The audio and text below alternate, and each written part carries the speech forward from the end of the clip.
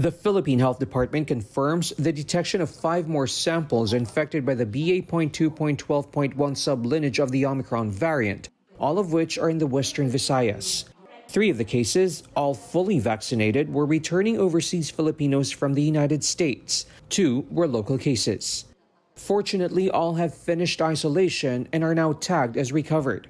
The lone case of the BA.4 has also recovered, but test results of the patient's 33 close contacts in the flight to Manila are still being verified. In the meantime, most of the cases of another cluster of COVID-19 in Palawan reported in the second week of May were either asymptomatic or exhibited mild symptoms.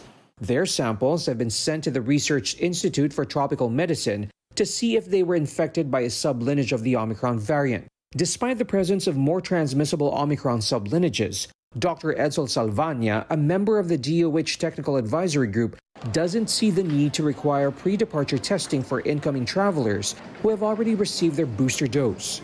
What we're seeing is that these cases, especially among those who are vaccinated, are asymptomatic or mild. And so they are manageable, and it doesn't seem like our healthcare system is being threatened by these cases.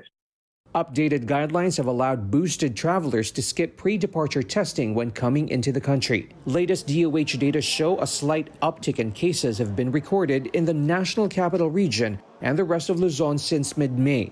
13 of the 17 regions in the country have escalated to low risk from minimal risk in terms of cases after logging a positive 2-week growth rate. Salvania, however, notes the numbers are lower than they projected. We actually expected an increase much higher than this. What we're seeing now is about 200 cases a day, which is, as Bev had said, 9% from last week, and then there was another 9% increase before that. But what that is telling me is even as we increase our mobility drastically, we're not seeing drastic increases in cases. And why is that? Because our interventions are working. While the rise in cases is not a cause for alarm, health officials point out the country can only keep its COVID numbers low if the public maintains minimum health standards and gets vaccinated and boosted. Rafael Bosano, ABS-CBN News.